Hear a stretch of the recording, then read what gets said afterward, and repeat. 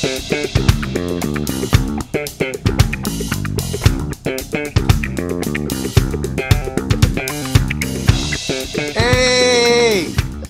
Hey! Whoa. What's up? Here's the deal, folks.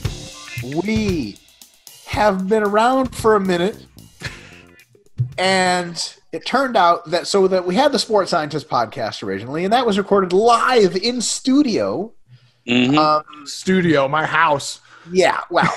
That shit was fancy though. That's you got a better crib than Redman. Yeah. I don't know. Redman probably has a sweet crib. So we, due to budget constraints, I'm just kidding. It turns out James Hoffman lives in California. Marcos lives in can I announce where you live, Marcos? Totally. You're going to go 30th Street Station, then you're going to – no, I'm just kidding.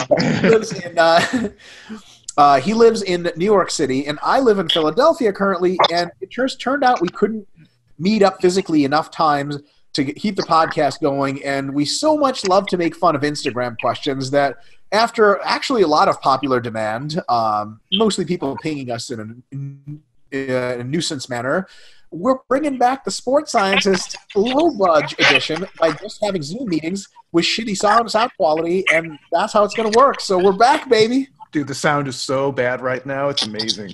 It's sort of like the casting couch, but like three-way different. I don't fucking know. Yeah. Listen, I got a microphone. Steve Hall gave me a microphone that I plugged in. Is my sound at least better than normal? Yes, yours sounds great. Marcos. What about mine? Yours sounds terrible. Really? How about now? Still sucks. It'll be fine. We'll do fine. We'll get you mic'd up later, son. All right. Folks, the whole purpose of the Sports Scientists is to take your questions and answer them in an educational and entertaining manner. Shut up, OneDrive. Fuck. Sorry, hold on. My computer's My OneDrive was just doing that too. Like 2 minutes ago, I was doing the same thing. Bill Gates. So here's the deal. We're going to answer some of your questions from Instagram. How does this work? Occasionally, post Instagram, and I'll say, folks, questions for Sports Scientists. You guys will submit them. Some of them are good. Most of them suck. The answers you'll get on here are somewhat informative and sometimes just mostly making fun of you for being an incel. If you find that hilarious and informative, keep subscribing and keep watching our shit. If you want more real answers with, as James said, a little bit less humor and a bit more insight, then weekly webinar, RP Plus. We answer questions from RP Plus, which is the way to get your question answered for sure, and we answer a couple of questions every week on YouTube. Renaissance Periodization YouTube, which is not this channel. Go on there and get real fucking answers. This is going to get you some answers, but mostly the real shit like life. Fuck all this training shit. Marcos, training to you, how important is it versus ayahuasca experiences? Fuck this shit. None of this is even real. I'm pretty convinced that's true. James, how many Uber drivers have you guys had talk about ayahuasca experiences with you? I've had one. I'm friends with him. We actually became friends. Yeah. Well, no surprise. The last one I had it was around here in Southern California, and I was like, I don't know how it came up, but somehow it came up. He was doing ayahuasca, and I was like, I heard you like shit your pants when you do that. Is that true? He was like, no. Well, yeah, you do. I was like, bro, how can you say no? Well, you totally did. You totally crapped yourself. What are you talking about? You don't. No?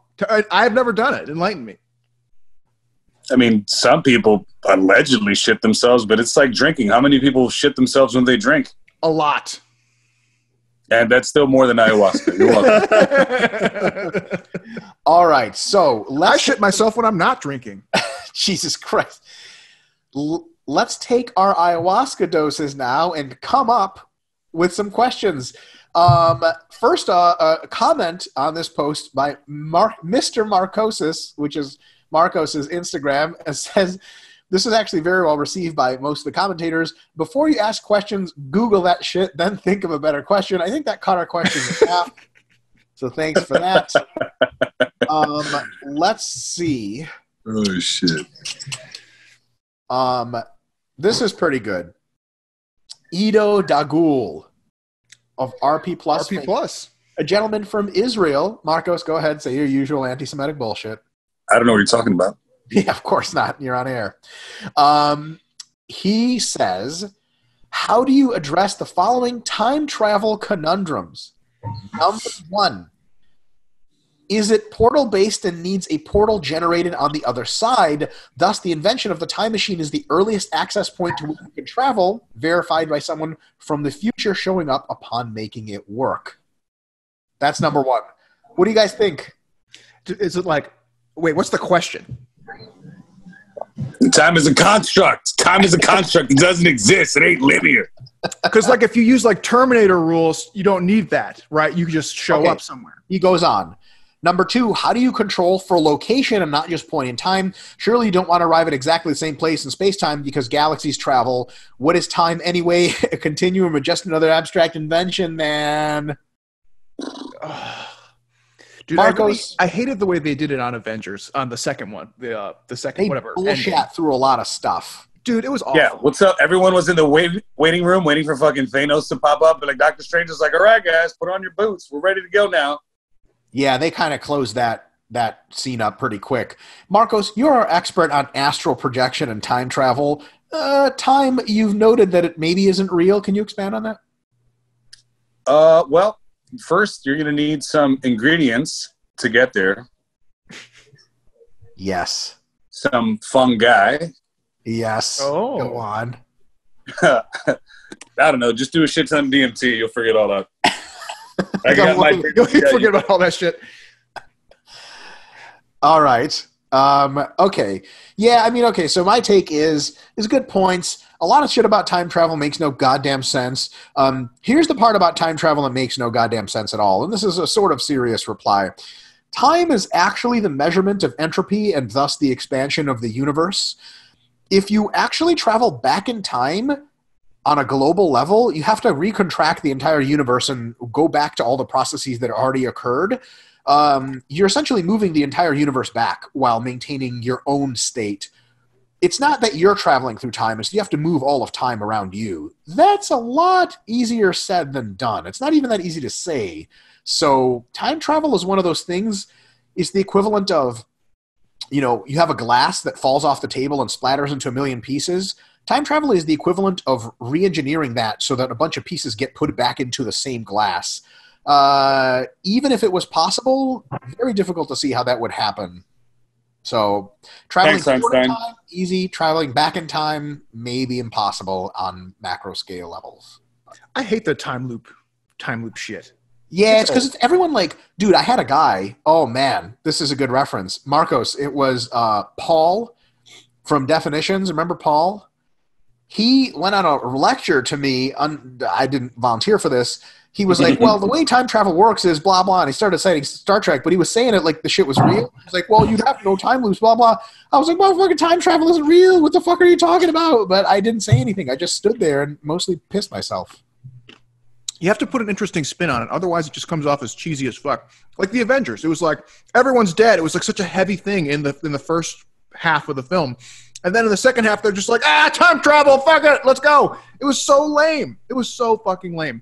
One of my favorite mangas is actually a time loop thing, and they did like a fun spoof on it.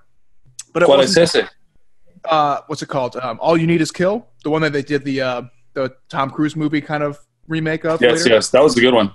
Yeah, and they did like a fun spin on it, but it wasn't just like, you know, Terminator, like back in time. On that note, do you guys ever have Tom Cruise fatigue where you're on a plane, you want to watch another movie, but it's all Tom Cruise's? Oh, I love Tom Cruise. I could watch him sleep. You're just like, I just can't get it. You know what? I have that for Star Wars right now. Star Wars fatigue. Get this shit out of my face. Except for The Mandalorian. Have you seen The Mandalorian on Disney Plus? No, I refuse. It's great. I'm going to watch it.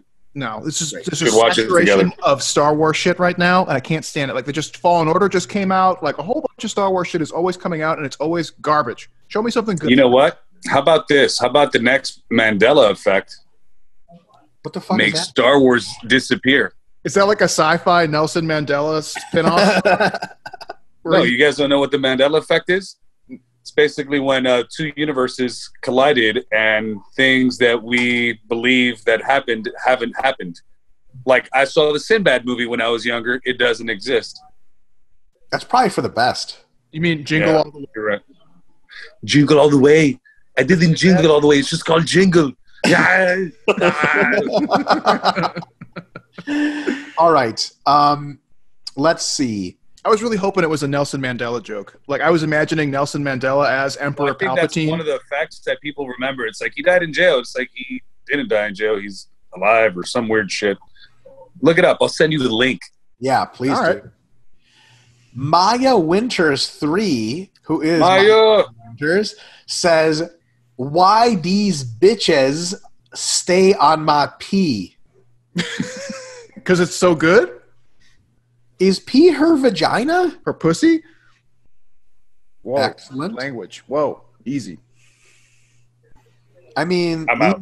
You feel me? What? Come on, Marcos. We don't want to talk that shit. Talk that shit, Marcos. My goodness, I would never. I love cultured Marcos, like old Victorian England Marcos. Yes. Well, back in my time, I'm missing my monocle right now. And my ascot. I do have an ascot. I would love to see you with the monocle. I'd love to see me in an ascot. So here's the thing. Maya, may I take the liberty to say, you are a fine-looking motherfucker, you feel me? So that explains that. However, branching off this topic, you guys know some people, male or female, that are just scraping up mad shit, getting all that shit, and they're just like not the greatest thing to look at or even hideous, and they're just cleaning house. How does that work? Marcos, you're terrible looking, and you get laid a lot. How does that work? I'm in a relationship, Michael. I assume you get laid a lot in that relationship, or is that also false? I do. I was just clarifying, making sure. It's your disposition. Expand. And your confidence and the energy you put out there. I totally agree. I heard you had a friend like that, Mike. I believe was it Crazy Tracy? She was getting laid all the time. Like Crazy Tracy probably had a bit more on the I'm just going to get this dick versus it consensually given to me. Spectrum. She was more on the Harvey Weinstein spectrum. Yeah, she was in a Weinsteinian place with her habits. More of a knob grabber is what you're saying. Yeah. Yeah. That's the last thing I'll say about that. That could be a terrible derailment of a discussion into us fired. So, all right. Here we go. An actual question that we'll try to answer. Zach Drawl Fitness, which is a fucking hilarious. What? That's the name? His real name. It's his real name. I've met him in real life. Is that his actual name? Yeah. That's like Marcos Anavar. That's exactly. Hey, that's my dealer name. Shut up. Yo, what you mean, fam? Chill. Watch it. So he says anti-inflammatory properties of omega-3s and how that relates to hypertrophy and intracellular swelling. I actually don't know a lot about this specifically for omega-3s. Yeah. So I think if you have chronic high inflammation or higher than average, omega-3s can enhance hypertrophy by decreasing it. If you don't have chronically high inflammation, I don't think they do a whole lot of anything for hypertrophy. Also, the results of omega-3s and hypertrophy are mixed / very weak. In addition to that, I don't think they have that big of an anti-inflammatory effect that it actually hurts hypertrophy, because we know that if you really, really smash inflammation, you hurt hypertrophy, but it's got to be a significant amount. Like you have dose of NSAIDs or actually steroidal anti-inflammatories in order to hurt hypertrophy. I don't think omega-3s really rise up to that level. So that's my take. Anyone else with anything on that? Not really. That would be kind of along the line of thought that I had too, but I have never really looked into it, to be honest. It's specifically with omega-3s and hypertrophy. Yep. That's one of those questions too. Like if that's the kind of answer you get, there's probably not a lot of substance there. So it's one of those, like, probably don't worry about it. Like if you're taking omega-3s for health, probably keep doing it. It's probably not holding you back, and it's not making that big of a difference. Exactly. Yep. All right. Viewwanica Banana is not an incel and actually a female question asker. Holy shit, fellas. We finally did it. Girls are talking to us. Oh, man. We made it. Congrats, nerds. We did it. Go. She says, which one do you choose? someone you love or someone who loves you. And then she says some shit in Hawaiian, I think, mahal mo or mahal ka. And then she says, more love and strength, RP Dr. Mike and Dr. Crystal. She shouts out both me and my wife. My wife seemed to love that comment. And I tagged Jared Feather in that comment because Jared Feather has a fascination with people from the Philippine lands, which she is. Folks, love or someone you love, who do you choose? Go. That question sucks. First of all, I'm married, right? So it's like, what do you want me to say? What do you want me to say, dog? You know, in an alternate universe where Nelson Mandela's a robot or whatever Marcos was saying. No, Emperor Palpatine. Right, Emperor Palpatine. Execute Order 69. So, in an alternate universe. What's that? What's that? Jesus. James, what do you think? Someone who you love or loves you? Well, from a male perspective, usually you got to wait around until somebody loves you because you love everybody else. Maybe you, bro. Oh, shit. Maybe you, bro. Yeah. How about it? Maybe me. I'm kidding. I love you, James. I love you anyway. Shut up. How many VDs have you gotten? Oh, 16 this week. Marcos, back in the day. Honestly, yeah. Voodoo Guru speaking now. Go for the person that you love, man. Fucking make the most of it. Otherwise, you're just going to be with some half-ass fucking bird, and you're like, there it is again, following me around. Big bird. Sort of like a cat you don't want to keep. Yeah. You fed him once, and he's like, wow, and you're like, fuck, you don't shut up. Get out of Whereas here. I love my dog. He doesn't love me back, but I'm going to love the shit out of it, so. You know, I don't think he likes anyone. Your dog doesn't really like anyone. He's sort of like me in a way, but not. Nah, you love too hard. That's your problem. I know. You love too much. I know. I'm going to start microdosing mushrooms for my dog. Just kidding. Just kidding. Peter, just kidding. Easy animal lovers. Whoa. So, on a serious note, I think the answer is probably both. Like, if you're in a relationship where the love's not mutual, maybe you shouldn't be in the relationship unless the sex is just straight up outlandish. Like, shit is just nonsensical. And then you stay in that shit forever. You're miserable, but goddamn, the nights are good. Or, James, in your case, the 4 times a day or whatever the fuck. Yeah, well, in that case, I would just be with my hand. Fuck. Disgusting. Put a ring on it, get an extra good chafe going. You know what I'm saying? Oh. Good God. Where was this James before? So I've always been this way. I was born this way. Not on the Sports Scientist. Ugh. I feel like because it's just a Zoom podcast, we could just sort of say whatever. Fuck it. Mm-mm. Cool. All right. Papa Bear, spelled not like regular bear, says, would love if you could speak a bit about programming around practices for athletes where tightness inhibits optimal practice. It's something I've always struggled with. Thanks. Well, if tightness is really the issue, then you might have to just spend some more time, like before practice, doing some active warm-up type stuff, some dynamic stretching. You could even consider using foam roller or something on somewhere that's giving you problems.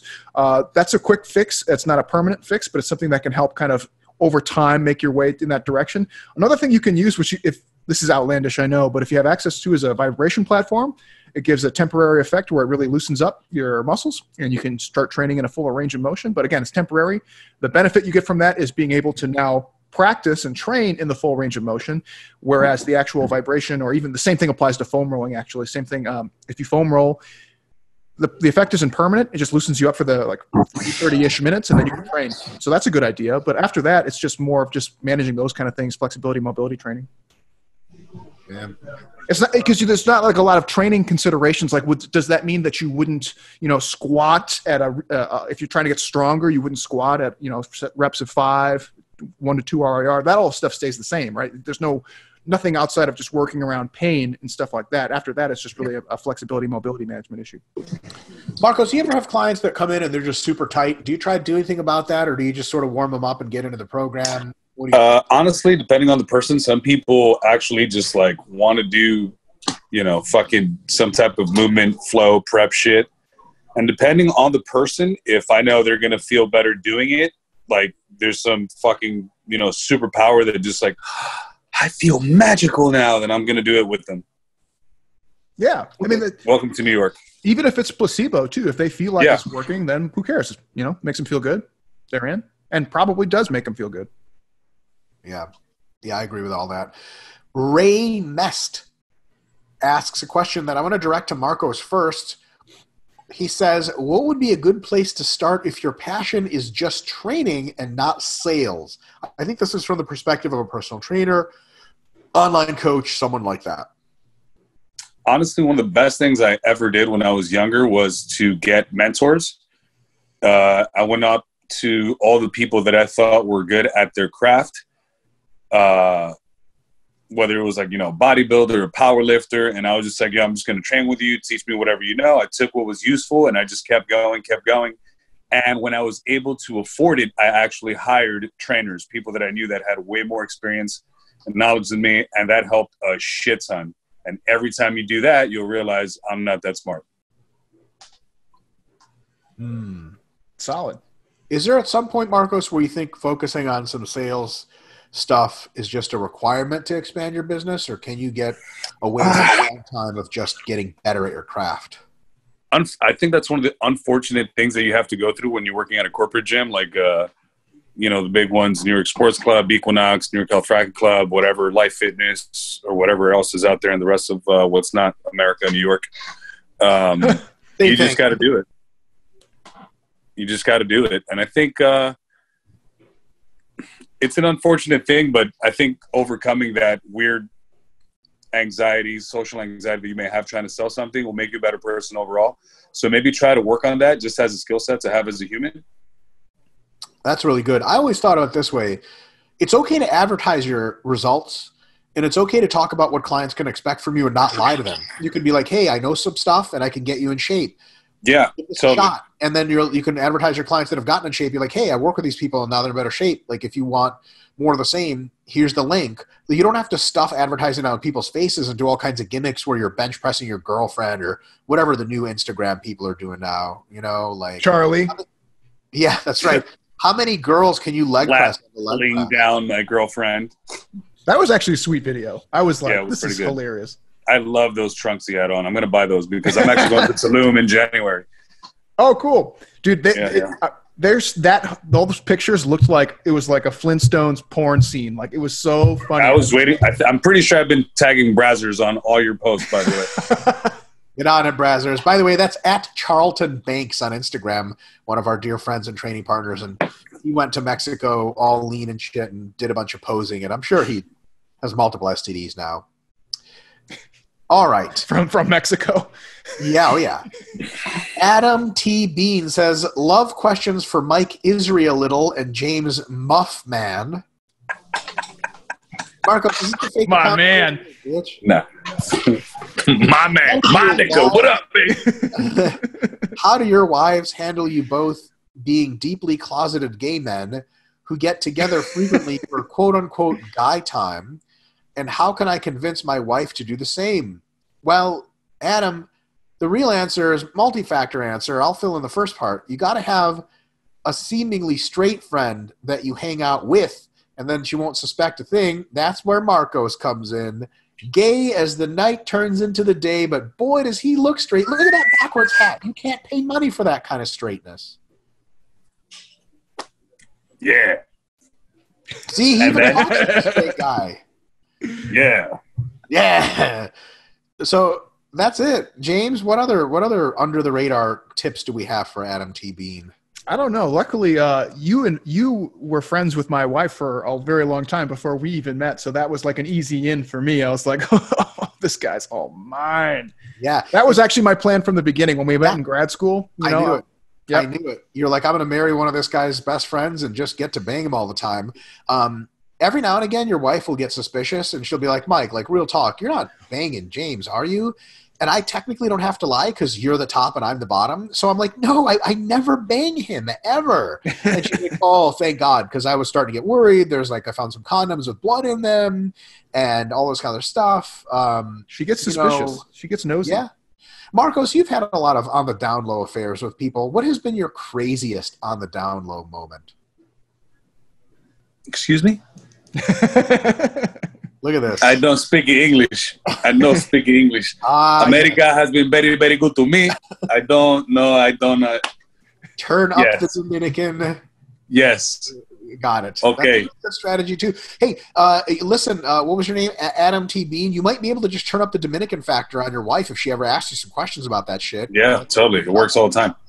One thing that I like to do that I'm currently doing now is do Kegels while I'm seeing my straight friends as we talk, and that helps something. Do you ever just leave them in on accident and forget that they're there? Excuse me? In? Yeah. What kind of Kegels are you doing? Oh, those. No. What do you think I was talking about? I'm like flexing right now. Look, no hands. Oh, like the exercise. I got you. All right, James, are you talking about the things you put into your vagina or anus? Okay. That's what those are called. That's like what the exercise is meant to hold in. Damn. Yeah. You work on those walls, kid. You know, aren't some, like when your wife has a baby or whatever, or she's pregnant, don't some dads go to the Kegel class with the wives to reinforce, like, well, we'll do it together or whatever, right? Doesn't that happen? I thought that was Lamaze, like breathing classes. Right, same shit. That's what I meant. But like, what is kind of a waste? I think that's just a breathing class. I don't think that works on your fucking walls. Yeah, I was going to say, I feel like they're going to be more resentful. Like, you did this to me. Get out of here. Jesus. Resentful Pregnancy. That's a good metal band name. Yeah. All right. Ooh, a related post. KVIDT says, how much of your early success as a trainer was a result of clever marketing versus word-of-mouth advertisements from your own clients? Well, I'll say none of my success early as a trainer was as a result of advertising and clever marketing because we did zero of that shit. It was all word of mouth. Honestly, I think that if you can't get good success with word of mouth, none of the marketing in the world is ever going to make you sustainably successful. But if you can get really good word of mouth shit going, marketing is just going to be super easy way to boost that. Gentlemen? Yeah. Well said. Yeah. All right. That's too serious of a question. Well, fuck it. We'll take this one. Noah McCrite says, does time between each rep in a set matter for training effect or just the total number of reps in a set, e.g. set of 8 on squats with a 3-second pause in between each rep versus set of 8 at the same load with reps chained with no rest? So there's actually 3 ways this can go. One, on exercises. Marcos, is somebody barking back there? I'm at the gym, so I'm in the back room, in the massage room. Somebody's barking in that massage room. Marcos, let me ask you another quick question before you get back to this. I've been to your gym. I've been to that massage room. None of you fuckers is licensed to do massage. What the fuck really happens back there? Did y'all feel? No, for the potential massage people that we'll have coming in. Okay. That's enough facial Gotta go.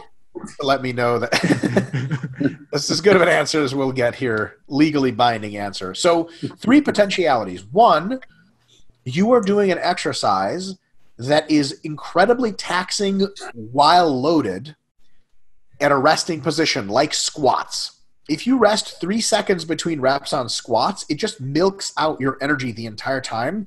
You end up getting fewer reps to the target muscle, and the effect is shittier with higher level of fatigue and a lower level of stimulus. 2, some exercises pretty equivocal to rest. So like bicep curls, you can rest between reps, but like it's hard to hold the thing and your biceps will still stretch under load at the bottom. So you probably get about the same number of reps if you rest versus not. Sometimes you can rest a little to get your composure, but it's really 50-50 either way. You might as well just crank them out because it's better efficiency time-wise.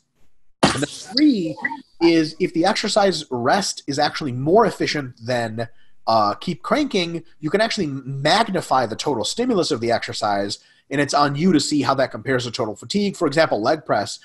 If you rest every couple of reps, every 5 reps on leg press sets, you can keep going for a long time, and all those reps are real close to failure. The effect is super, super high. So is the fatigue, but the effect is super high, and you end up doing fewer sets to get the same thing. My only last comment on that is do the same kind of rest between reps every single microcycle of a given mesocycle. Otherwise, your ability to track will go completely down the drain. Gentlemen? Yeah, I think that's really good. I think like within just a normal kind of operational range of rest times, like it doesn't really matter as long as you're not going excessively short to the point where you're losing out on reps and or weight that you could be using, or excessively long. I think it can be beneficial to go a little bit long in some cases, but not on super axial loading exercises. Like trying to do it on squats is like you're just going to get super fucking tired from holding the bar on your back. Whereas like if you're trying to do a high rep like chest press or something like on a machine, that's a really easy one. You can just take a couple extra breaths, knock out 5 reps, take a couple extra breaths, knock out 3 reps, repeat as needed. But for things like squatting and deadlifting, like no fucking way. But outside of that, let's just be consistent. Doesn't really matter. Marco? Yeah, what you guys said. Sign off. Motherfucker. Marcos, this one goes to you first. Noon Alinur, which I'm pretty sure is a motherfucker from The Mummy. Some shit. Says, how can I create calorie deficit if I can't find any reliable calorie content table or database for the food in my country, as most of our food is traditional? How do you create a calorie deficit if you can't look up labels? Marcos, you've been to the Dominican Republic at least 9 times by your hospital visits. Is it totally impossible to diet when you don't know what's in your food, or are there tricks to use? You could probably eat less. Boom! Eat less, motherfucker. Here's the thing, folks. It's not a fucking mystery. Stick to lean meats because you know what those are. And if you don't, you just need to learn more nutritional science. Not even science, just basic shit. I legit walked around the gym yesterday because one of my clients who he lost 20 pounds initially, but he still goes out to drink 5 days a week, eats a shit ton, a lot. He's like, I'm not losing weight. And me and my emotional outburst just scream out to the whole entire gym, guys, I got all your fucking fitness problems solved right here. You want to be skinny? Eat less. You want to gain weight? Eat more. You're welcome. Everybody have a good night. Legit, man. It's one of those things, like if this person asked, how can I get like a super hardcore bodybuilding diet going, so on and so forth, it would be a little bit difficult. If they said, how do I do if it fits your macros without any macros, we would have a fucking serious problem, right? There's no good way around that. The thing is, bodybuilders have gotten into the shape of all times, like the best shape ever, without ever having any reliable calorie content. For example, you eat chicken breasts, lean cuts of steak, and rice. The rice is always prepared the same goddamn way anyway, wherever country you are. Start eating mostly that shit with some veggies and some fruits. Just track portions. If you're not losing weight as fast as you want, reduce the fruits and reduce the rice a little bit and see how that goes. Eventually, you'll be down to just chicken breasts and veggies. You will fucking get lean on that shit unless you're eating an inordinate number. So pick sensible portions. And here's my last tip. Are you a little bit hungry on average through the day? If you're not and you're losing weight, fucking awesome.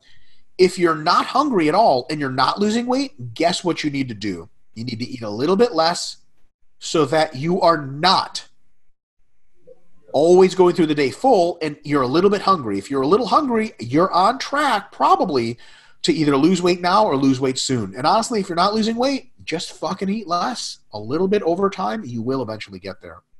And you can always use other foods as a proxy for whatever you're eating. Like just because you don't have the exact type of hummus or the exact, cut of meat that you're using, you can just look up like what's a normal serving of lamb approximately like, what's a normal serving of chicken, what's a normal serving of rice. Like it doesn't have to be perfect. Like you just use those estimates and just after that, it just becomes an issue of portioning, like Mike already said. So it doesn't really matter either way. Like it does, just because the exact thing you're eating you can't find in a database doesn't prevent you from finding something comparable. And I'm pretty sure Google has a fucking answer to all that shit. Yes. Like if I were to type in how much protein in an entire horse, I don't know. I think it would pop up. Mike, maybe. I don't know. I'm actually going to Google that as soon as we're done here. Did you post that horse meme the other day? I don't think I did. Somebody posted it was like an old like Renaissance kind of picture. Yes, and I did. The guy was like, bro, what if we melted down a horse and used it to stick things to each other? And the guy was like, are you having problems at home? The invention of glue. Domo Genius, who I assume his name is Dom. Yo, fucking Dom. Dom. Whatever. Hey, Marcos, how many people named Dom do you know? 3 or 4. 4. It's 5 or 6, isn't it? Four that come to mind right now. How many people named Sal do you know? 2 or 3. How many people named Marcos other than yourself do you know? None. What? I know at least 10 other Marcoses, and all of them are from the Dominican Republic. No, you don't. What are some other comments in your neck of the woods? What's the fucking question, Mike? Little bitch. He says, how much weight, Mike, do you lose when you shave all of your hair off? I need to know. Dom, here's the real answer. On an incel scale of 1 to incel, that's an incel question. First of all. Second of all, the answer is it's not a detectable amount on the scale because hair weighs surprisingly almost nothing. Fuck. Every fucking cunt on my fucking – every time I get hairy and then every time I get shaved, I'll say, oh, here's my body weight, 238. And they're like, oh, well, 235 without the hair, huh, Dr. Mike? No. Assholes. That joke was, first of all, never funny. And second of all, if it was funny, it was like 18 Abraham Lincoln died to that fucking joke. That motherfucker would turn around after someone was like, oh, yeah, you're pretty hairy. If you shave, it's a lot less. And he was like, I can't handle this shit. And then boom, John Wilkes Booth and shot that dumb motherfucker right in the head. Mike, I think you're just not committed to either being hairy or being clean shaven. You just got to pick one. Fuck that. You know how much long time it takes to fucking shave me? Nair your asshole or your back, whatever. Everyone who says nair your asshole is dumb, and here's why. Do you know how much nair hurts on mucous membranes or sensitive tissues? Not after if it's longer than 4 minutes, yes. Anyway. How do you know, Mark? The moral of the story is don't leave it on for more than 4 minutes, folks. Yeah. Set a timer before you hop in the shower, folks. So I hear. My friend told me. You don't have any friends. Here's a good one. D. Wilson Fitness says usefulness of monitoring blood glucose to influence meal timing. Just your thoughts in general. Is this something I started tracking before each meal? And good old Basim Imadi, our boy from RP Plus, says, sorry to butt into your question, but I think he's mentioned before that it's one of those things that most people, especially naturals who aren't running GH and insulin, probably shouldn't care about. Yeah. Yeah, unless you're diabetic. I'll say another one. Unless you're diabetic, unless you're running Slim, unless you're running growth, and probably in the last 2 cases, even that's not necessary, monitoring your blood glucose is a good way to poke yourself and expose yourself to potential infection for no good reason at all. You can do it if you're running boatloads of Slin and growth, really altering your diet, and you have no idea where your blood glucose is, you can do that. And probably don't need to do it for a long time, just every now and again. Otherwise, it's really, really overkill. Gentlemen? Yeah, I think unless you're diabetic, like, no reason for that. I got time for one more. Oh, you got something to do? Or you got a job? Marcos? Yeah. Shit. You can't just hang out in the middle of the day all day in the massage office? I'd do it for you guys. Shit. Better be a good one, Mike.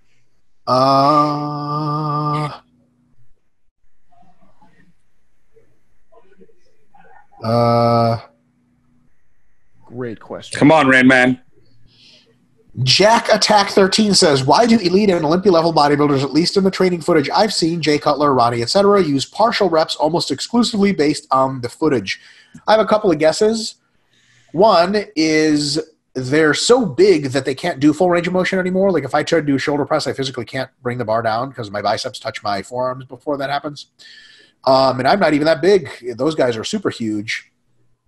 2 is trying to use as much weight as possible, which has its merits.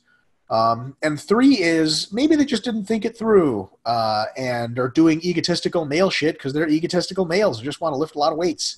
Nowadays, a lot of folks who are training the best, Matt Jansen comes to mind, the folks at Oxygen Gym come to mind, are having all their guys use full range of motion. And those guys are bigger than the guys back in the day and probably safer. So I think it's one of those things like it's like asking like bodybuilders in the 60s, why do they eat a lot of red meat? Does red meat make me specifically jacked? No, it's just some shit people did in the 60s. And I think that partial range of motion is going to be something that goes the way of the dinosaur slowly but surely, and people, it's going to look really stupid in retrospect. Gentlemen? The deeper you go, the more you feel it. You're welcome. Is that for sex or for lifting? This is a lifting podcast? Never mind. James? Okay. I think there's a couple more things, too. I think, like, doing the reduced range of motion. First of all, I don't think they thought it through. That's probably the biggest one. Second, I think it was just a thing. Like, it was like, oh, bodybuilders do this because it's a technique that's better. They just, again, they didn't really think it through. It's just a novel thing. But getting into, like, some actual points, I think doing the partial is, at least to a small degree, a technique used for them to try and get more mind-muscle connection, where they're like, oh, I'm trying to just focus on my pec, so I'm going to try and do like the most pec-dominant part of the movement. Great point. And that, in that sense, it's a good notion, right? It just in practice, it ends up maybe not being the best practice. And I think what they also get too is because they're doing that, they never get a full terminal range where they have a lockout or like a bottom out. They're probably just getting like a massive ischemic effect, and then that rebound. What's it called? Hyperemia, exactly, right? So they probably get like a good mind muscle, at least for the muscle that they're working, and then they get like a massive pump afterwards just because they were just doing all, basically like a pec dominant portion of the movement or whatever it is that they're doing. So that would be my guess as to why it just kind of took off that way. I think their research is becoming more and more clear that full ROM is probably better for overall development as well as longevity and injury prevention. I think also like they're a lot of times training with poor fatigue management practices and their joints hurt a lot, and then locking out a full stretch is bad because their joints hurt a lot, so they're just trying to train any way they can. And it's kind of like that partial lifting, super heavy, that got their joints hurt is what keeps them doing it like that, because they can't do full ROM because it would just hurt them even more. Totally.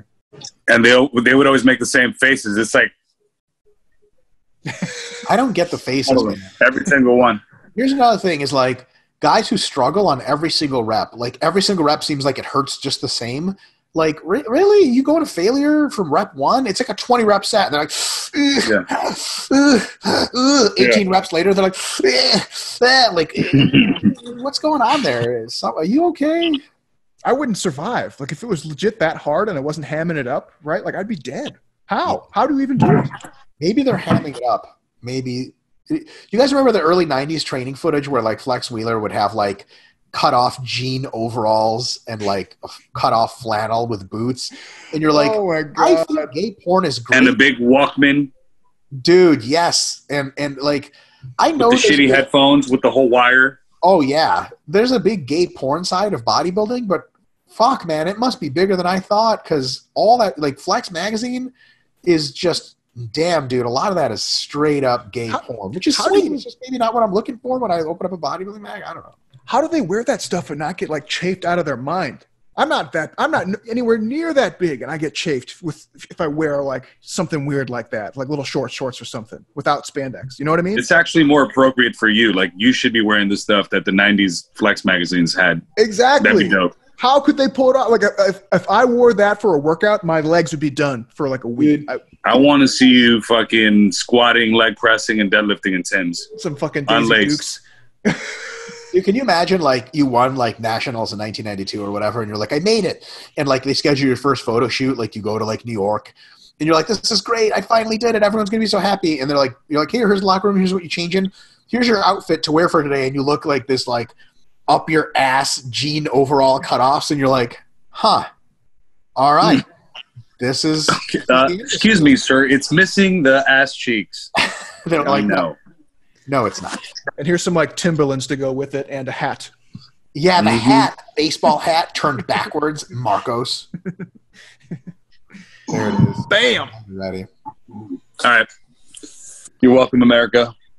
Folks, that's it, because Marcos has to go because he has a real job. Thanks so much for joining us. We'll see you in probably a few weeks with another episode of Sports Scientist. I'll post another thing on my Instagram, at RPDrMike on Instagram. You can follow at RPDrJames if you're interested in bothering him, and Mr. M.R. Marcosis. Don't follow me. I ain't got shit for you. I don't post anything. I hate social media. All kinds of psychedelic memes. Folks, see you next time. Peace out, y'all.